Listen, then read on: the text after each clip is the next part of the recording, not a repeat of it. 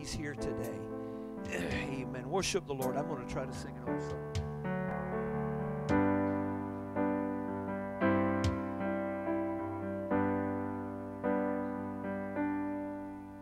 There's a voice calling me from an old rugged tree, and it whispers, draw closer to me. Leave this world far behind. There are new heights to climb, and a new place in me you'll find. For whatever it takes to draw closer to you, Lord, that's what I'll be willing to do. For whatever it takes to be more like you, then that's what I'll be willing to do. For I'll trade sunshine for rain, comfort for pain. That's what I'll be willing to do. For whatever it takes for my will to break, then that's what I'll be willing to do. Take the dearest thing to me, if that's how it must be, to draw me closer to thee. Let the disappointments come, lonely days without the sun, if through sorrow more like you I'll become. Take my houses, my lands, change my dreams and my plans, for I'm placing my whole life in your hands.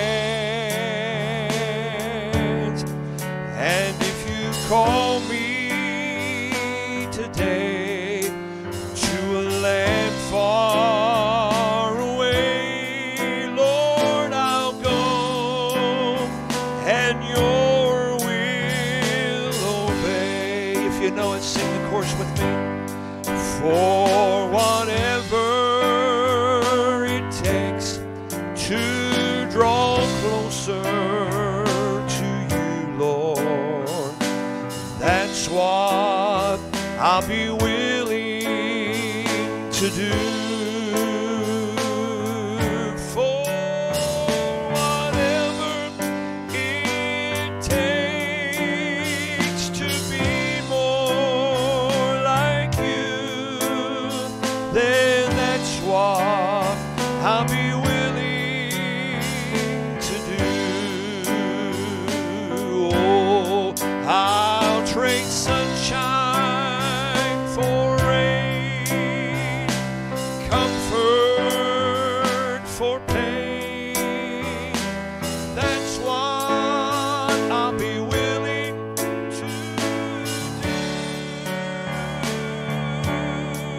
For whatever it takes for my will to break, that's what I'll be willing to do. I'll trade sunshine for rain, comfort for pain. That's what I'll be willing to do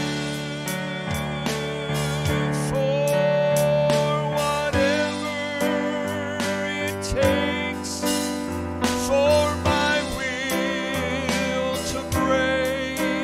Then that's what I'll be willing to do. For whatever it takes for my will to break, then that's what I'll be willing to do. Can we stand together? Can we lift our hands toward the Lord and love Him today? We worship you, Lord. We worship you, Lord. We worship you, Lord. We worship you, Lord. Praise the name of the Lord.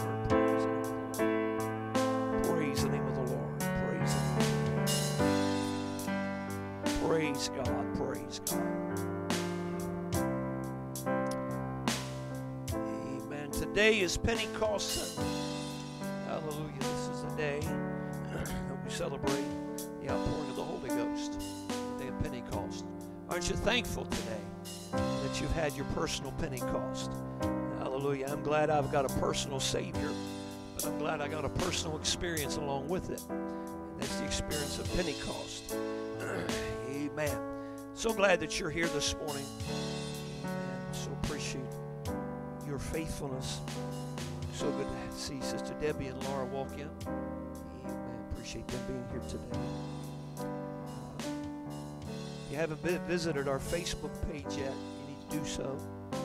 Hallelujah. I got a text the other morning, Saturday morning, I think it was, at 5 o'clock in the morning. Hey, I just listened to one of your messages on Facebook. Glad I got to hear it. Amen. So that's all right. Hallelujah. I don't mind getting a text at 5 o'clock in the morning for that reason. Isaiah chapter number 28, we're going to get into the word of the Lord. Today is also Mission Sunday. Faith Promise. We'll have a play down for you later. Isaiah chapter number 28. I'm going to read verses 11 and 12. I'm going to read from 3 different books this morning, so just bear with me as we get through the word of the Lord. Isaiah chapter 28, verse number 11, the Bible says, "For with stammering lips and another tongue will he speak to his people, to whom he said, this is the rest wherewith you may cause the weary to rest. And this is the refreshing, yet they would not hear." Joel chapter 2, beginning of verse number 23.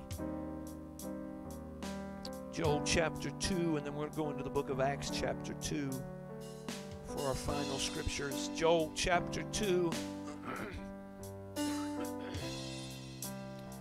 beginning of verse number 23, the Bible says, "Be glad then, ye children of Zion, and rejoice in the Lord your God, for he hath given you the former rain moderately, and he will cause to come down for you the rain, the former rain, and the latter rain in the first month. And the floor shall be full of wheat, and the vat shall overflow with wine and oil. And I will restore to you the years that the locust hath eaten, the cankerworm and the caterpillar and the palmer worm, my great army which I sent among you. And ye shall eat in plenty and be satisfied, and praise the name of the Lord your God, that hath dealt wondrously with you. And my people shall never be ashamed. And ye shall know that I am in the midst of Israel, and that I am the Lord your God, and none else. And my people shall never be ashamed." Verse 28, "And it shall come to pass afterward that I will pour out my spirit upon all flesh. Your sons and your daughters shall prophesy. Your old men shall dream dreams. Your young men shall see visions. And upon the servants and upon thine handmaidens in those days will I pour out my spirit." I want to read that verse 28 and 29 again. The Bible says, "And it shall come to pass that afterward that I will pour out my spirit upon all flesh. Your sons and your daughters shall prophesy. Your old men shall dream dreams. Your young men shall see visions. And also upon the servants and upon the handmaids in those days will I pour out my Spirit. It's a prophecy by the prophet Joel. Acts chapter 2, I'm going to read verses 1 through 4. Then I'm going to read verses 16 and 17. Acts chapter 2. Acts chapter 2, beginning of verse number 1, the Bible says, And when the day of Pentecost was fully come, they were all in one accord in one place. Suddenly there came a sound from heaven as of a rushing mighty wind, and it filled all the house where they were sitting.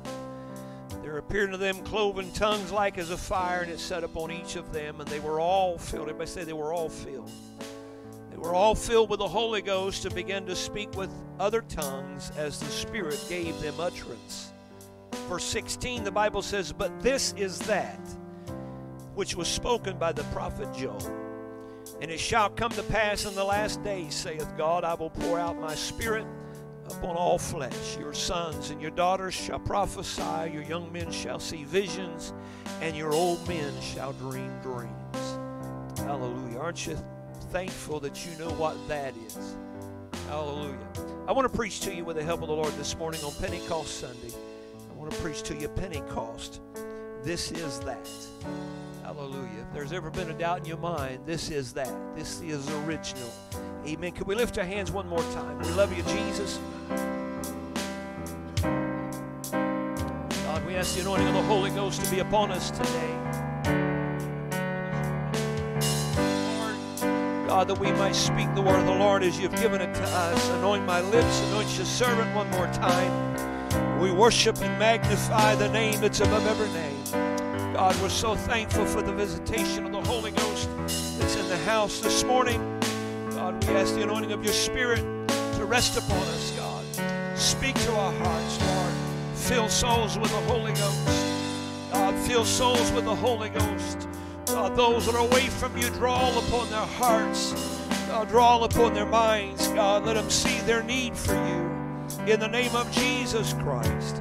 Praise the name of the Lord. Praise the name of the Lord. Praise God. God bless you. You may be seated.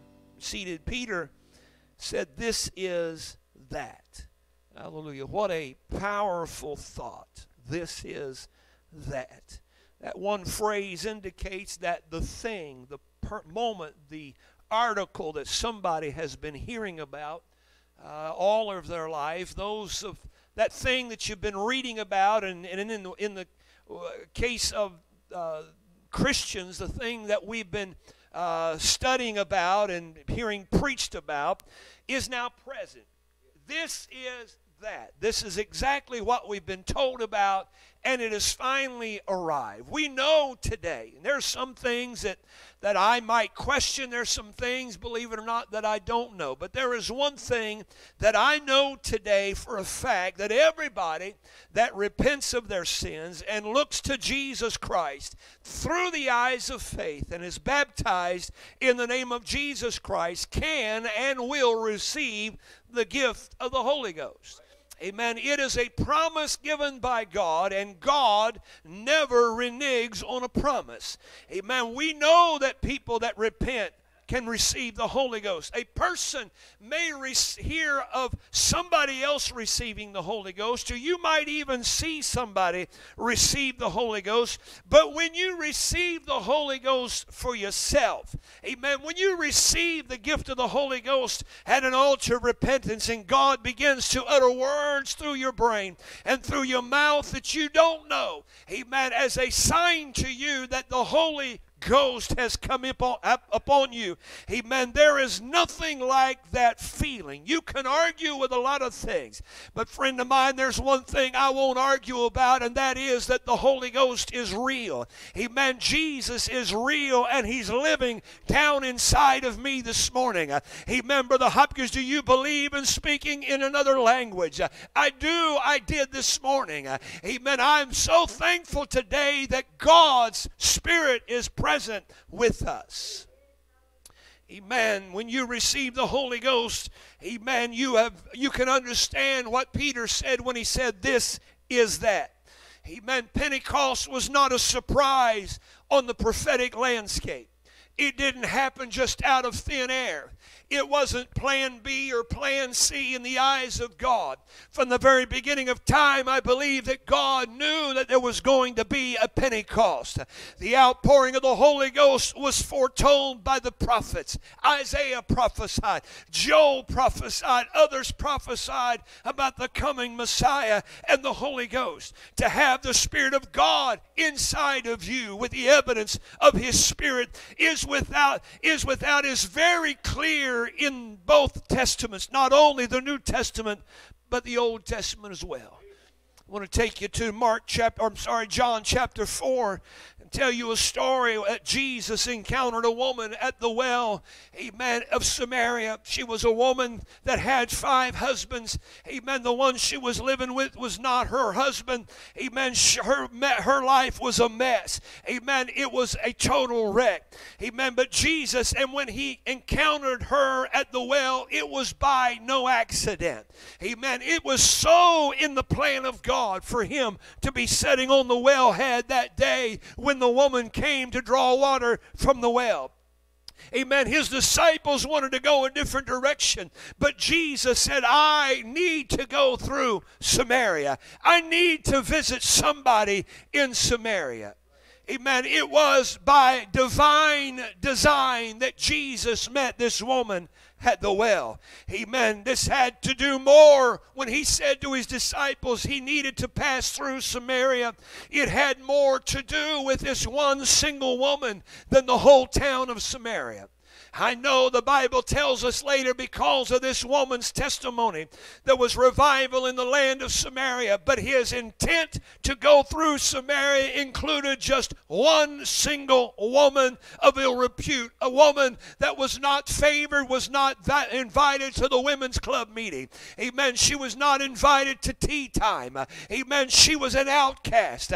Amen. The woman was surprised that He would pass her way. The Bible says she was even surprised that He would even talk to her. The fact that she was a Samaritan. A Samaritan was a Gentile and a Hebrew mix. Amen. They were not accepted by the Gentile community. Neither were they accepted to the Hebrew community either. They were, in fact, the down and outers. They were the outcast. Amen. So she was surprised that He would even speak to her and ask her to draw water for Him before she drew water for herself. This woman was the only one that we read about in the Scripture that He had contact with. She was the only one at this particular time coming to the well because of her shame and because of her lifestyle. She didn't want to be out to where people would speak to her. We don't know that Jesus come in contact with anybody else but this one individual that day at the well. I want you to understand, saints of God and sinner friend, this one thing. It doesn't matter where your Samaria is. It doesn't matter where you find yourself down and out and downtrodden.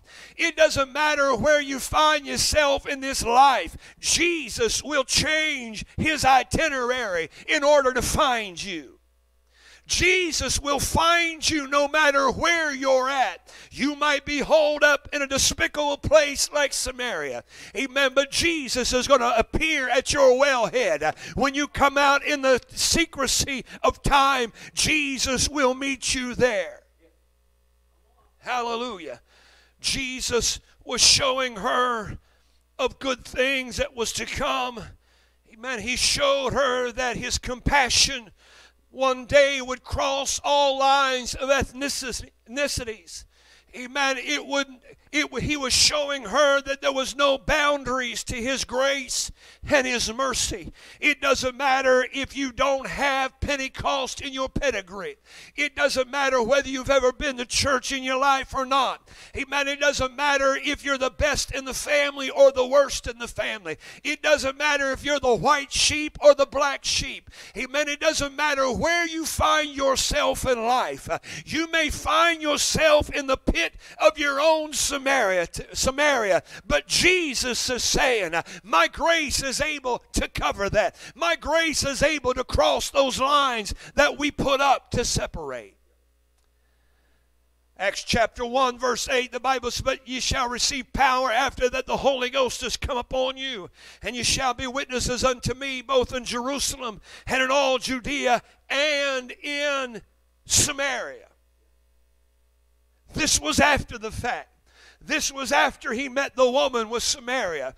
Amen. He simply said, I'm not only going to do it to the Jews, but I'm also going to give it to the outcast. When you receive the Holy Ghost, it doesn't matter who you are. Amen. God is going to give you power after the Holy Ghost has come upon you. Amen. He's going to do it in Jerusalem, Judea, and in Samaria, and unto the uttermost parts of the earth. From Broadway to the jungles of Africa. Amen. The grace of God and the Holy Ghost is readily available for you today. Aren't you thankful for the promise of the Holy Ghost? I said, aren't you thankful for the promise of the Holy Ghost? The promise of the Holy Ghost was to all people, including those of Samaria. Before God can fill someone with the Holy Ghost, amen, the individual has to have faith. We talk about the 3 steps of salvation: repentance, baptism, and the infilling of the Holy Ghost. But salvation comes literally in 4 steps. You got to have faith. You got to believe. Faith precedes every other step that we must take to experience redemption. Hebrews chapter 11 and verse number 1. Now faith is the substance of things hoped for, the evidence of things not seen. Verse number 6. But without faith it's impossible to please him.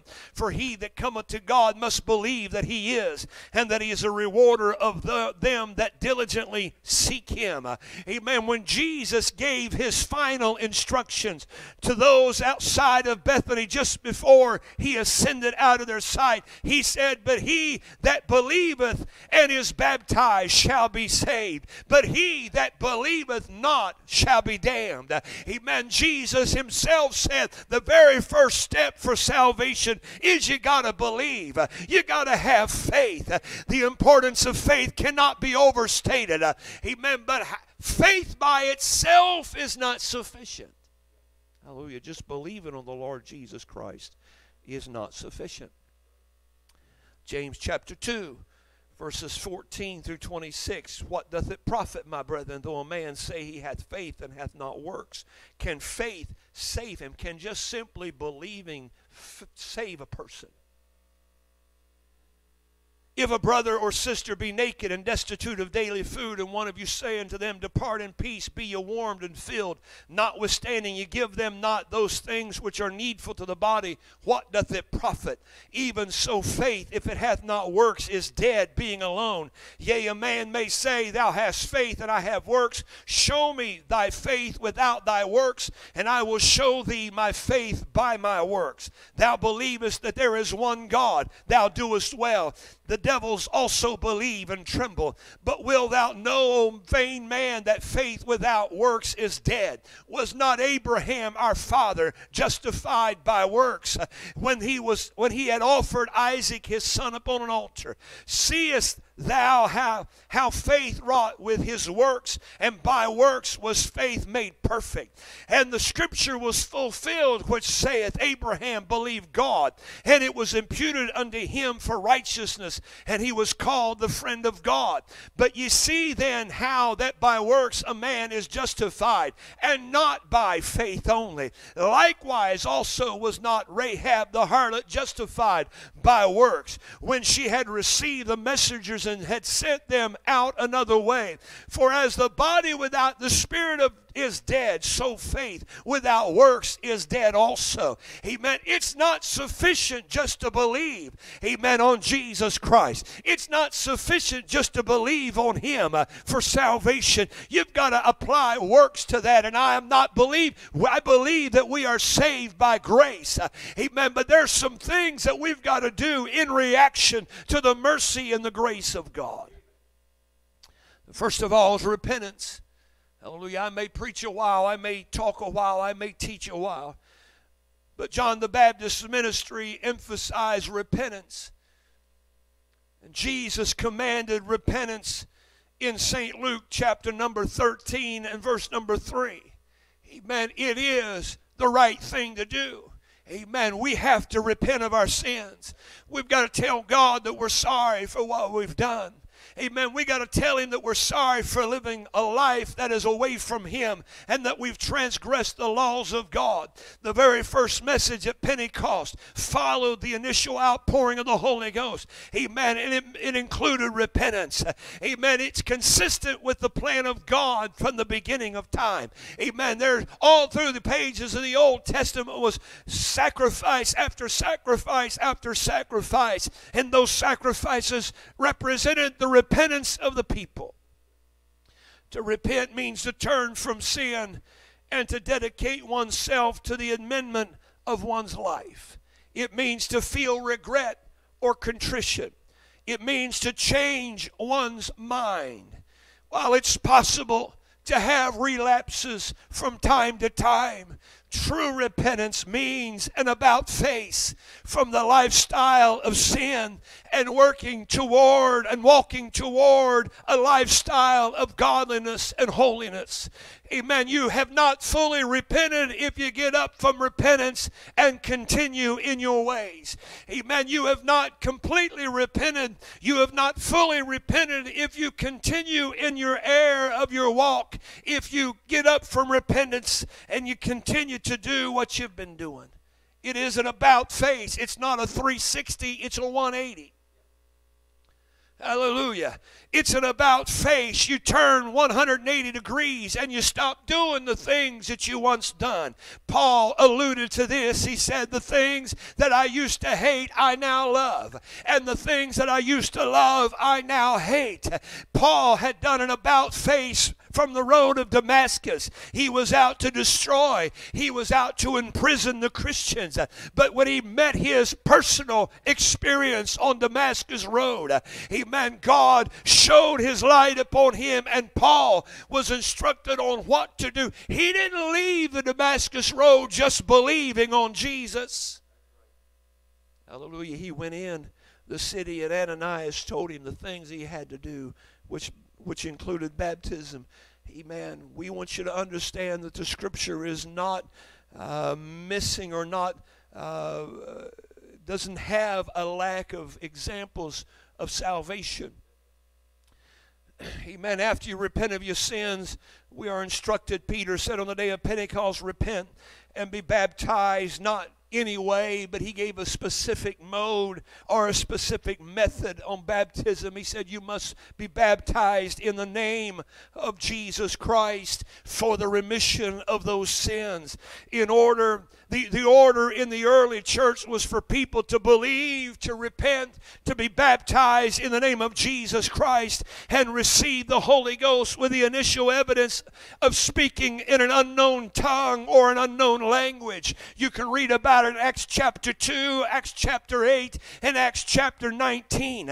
Amen. I understand that some people receive the Holy Ghost before they're baptized, but the plan of God is incomplete until you are baptized in the name of Jesus Christ.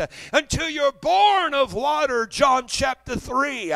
Amen. It completes what Jesus told Nicodemus. You got to be born again of water and of spirit, or you cannot see the kingdom of God. Amen. So many people go to the pool of baptism, and that's as far as they go. Amen. Somebody gets the Holy Ghost evidenced by an unknown tongue, and they don't feel the need of baptism. Amen. Some feel that baptism is an option. Amen. There was no option B or option A to the Apostle Peter's message. You've got to repent and be baptized in the name of Jesus Christ and receive the gift of the Holy Ghost. Acts chapter number 10, in the house of Cornelius. Amen. As Peter began to preach, as he preached, the Bible says that the Holy Ghost fell. Amen. They received the Holy Ghost before they were baptized. But listen to Peter. Peter commanded them to be baptized in water in the name of Jesus Christ. Hallelujah. Some become confused when they read Jesus' commandment in Matthew 28:19, in which he said to be baptized in the name of the Father and of the Son and of the Holy Ghost. There's no reason today to be confused when you understand that the Father, the Son and the Holy Ghost are not proper nouns, but they're titles describing God and His redemptive manifestation. We all know that according to Matthew chapter 2, amen, that Jesus is the name of the Son. Amen. But we should also know that Jesus is called the Father in Isaiah's prophecy, chapter 9, verse 6. His name shall be called Counselor, the Mighty God, the Everlasting Father. Amen. And we also know that the name of the Holy Ghost in John chapter 14, amen, is Jesus. This is the reason that Jesus used the singular the noun, the word name in Matthew chapter 28:19, rather than the plural names in Matthew 28:19. If Father, Son, and Holy Ghost was names, he would have said names, but he said name. Converts were baptized in the name of Jesus Christ. The Scripture is consistent. Not one time, amen, not one instance were the titles Father, Son, and Holy Ghost used in baptizing converts in the Bible. Not one. All references in which formula was given or suggested the name of Jesus Christ is the one and only name given. Amen. On the day of Pentecost, Acts chapter 2, to the Samaritans, Acts chapter 10, also in Acts chapter 10 to the Gentiles in Israel, the disciples in Ephesus in Acts chapter 19, the disciples in Rome, Romans chapter 6, the disciples in Colossae, Colossians chapter 2, the disciples in Corinth, 1 Corinthians chapter 1, and the disciples in Galatia, Galatians chapter number 3. Everyone baptized in the New Testament church was baptized in the name of Jesus Christ. Amen. You might find somebody being baptized in the titles Father, Son, and Holy Ghost in a book, but it's not going to be this book.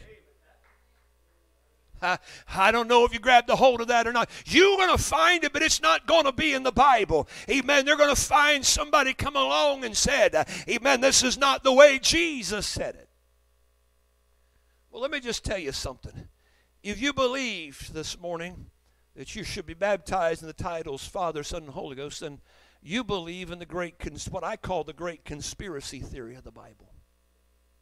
There's never been a conspiracy pulled off like you believe has been pulled off. Hallelujah.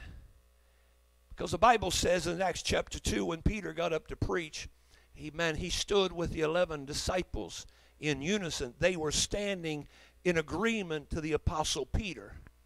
So if you believe that Peter was wrong and you weren't supposed to baptize in the name of Jesus Christ, but Father, Son, and Holy Ghost, you believe that before Peter stepped out on the porch to preach on the day of Pentecost, that all 12 of them got together and says, boys, we got to change this. I know Jesus said Father, Son, and Holy Ghost, but I feel that I'm going to preach Jesus Christ. If one disciple, hallelujah, it would have only took one to say, listen, that's not what Jesus told us to do. But the reason this morning that all 11 stood with the Apostle Peter, and the reason the Apostle Peter uttered the word or the name Jesus Christ, amen, because they understood full and good that when Jesus said baptize him in the name of the Father, the Son, and of the Holy Ghost, he was talking about his name, Jesus Christ. Aren't you thankful today that we can go by the book? Amen. I don't care about the history books. I want to know what the Bible says. We have no biblical records of even one person being baptized in the titles Father, Son, and Holy Ghost. Amen. Paul to the church at Ephesus says there is but one body and one Spirit, even as you are called into one hope of your calling, one Lord, one faith, one baptism. Amen. If you can baptize in the titles and you can baptize in the name of Jesus Christ. In my simple Wirt County education, that's not one. That's two. That's two different baptisms unless they're the same thing. Hallelujah. Oh, I wish I could preach. Hallelujah. When you're filled with the Holy Ghost, you receive the Spirit of Jesus Christ in your life. At Romans chapter 8, verse number 11. What a joyful thought to know that we have Jesus Christ living in us. The Bible says He's Christ in us, the hope of glory. Hallelujah. I know that there's people out there that says you Pentecostals think that if we cut you open, we'd find Jesus in there. Hallelujah. You're going to find a lot of things if you cut me open, but it's not going to be Jesus. But that doesn't take away the fact that Jesus says, I am with you, but I shall be in you. Hallelujah. We are literally filled with the Holy Spirit of God when we receive the Holy Ghost. And when you receive the Holy Ghost, you literally take on a portion of His divine nature. We become a little bit more like Jesus. I sung the song, whatever it takes to be more like you. Amen. Let me tell you what it's going to take to be more like Him. Amen. Get as full as the Holy Ghost as you can get. Amen. Pray in the Holy Ghost every time you pray. Amen. Get close to God. Amen. Then you can be more like Him. We are literally filled with the Spirit of God. Amen. When we receive the Holy Ghost. It's not given to us so that we can say we have it. Amen. The Holy Ghost is given to us. Amen. To help us to become more like Him. Without the Holy Ghost, we have no hope. Without the Spirit of God, He says, you're none of mine. And the Holy Ghost in the Bible is always accompanied with an initial sign to the convert and to those that are witnesses. That sign is that they will speak in a language that is unknown to them. Those disciples that were with Peter recognized that the house of Cornelius received the Holy Ghost because they said they spoke in tongues like we did. It's a sign to those around you that you have received the Holy Ghost. It's a sign to you that you've received the infilling of the Holy Ghost. We know that in the upper room that this occurred because the Bible says that there were some 15 nations gathered outside the upper room when it was noised abroad. And the Bible says that all 15 nationalities heard their own language coming from the upper room. And they knew that there was something going on because they recognized the people in the upper room were not from their home countries. And they were praising God and they were glorifying God. Acts chapter 10 verses 44 through 46. And while Peter yet spake these words, the Holy Ghost fell on all them which heard the word. And they of the circumcision which believed were astonished, as many as came with Peter, because that on the Gentiles also was poured out the gift of the Holy Ghost. For they heard them speak with tongues and magnify God. I want you to understand today in 2019, if you receive the Holy Ghost like the Bible says, you're going to speak in a language that you didn't learn in school. Amen. It may be Spanish. It may be German. I don't know what it is. But you ain't going to know what you'll say. Somebody else might be able to interpret it. But you're not going to know. It's a sign to you that God has taken the most rebellious thing in your life, your tongue, that no man can tame. And God says, I'm going to control it, and I'm going to make it speak words that I'm going to give it. Sister Carter. Joel prophesied in detail of the outpouring of the Holy Ghost that was to come. His prophecy promised a universal outpouring of the Holy Ghost. He said, all flesh, all flesh. The crowd had gathered outside of the upper room, and Peter stood up to preach the first message of Pentecost. And he preached to them the death, burial, and resurrection of Jesus Christ.